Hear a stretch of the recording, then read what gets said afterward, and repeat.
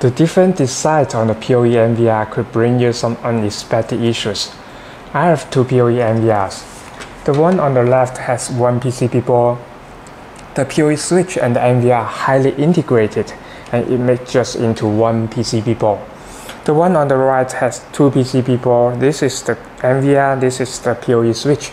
There's few wires to connect these boards together. The purpose of this design is to achieve the plug and play. After we connect the camera to one of these POE ports, the POE NVR will detect the connection, assign an IP address to the camera, and establish the connectivity automatically.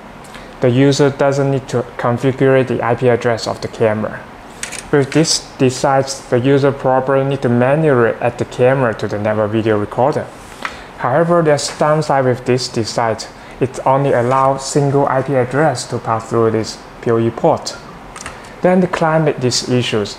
He followed the video tutorials on the YouTube and tried to set up this network.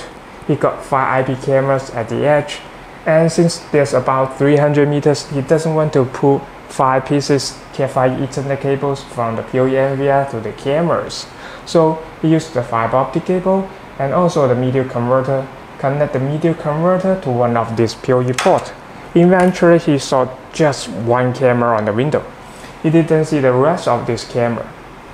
The reason is because the port only allows single IP address, which means just one camera to pass through normally. The solution is replace this POE NVR with this camera, this NVR without the POE port. Then all the POE cameras can pass through this LAN port and go to the NVR.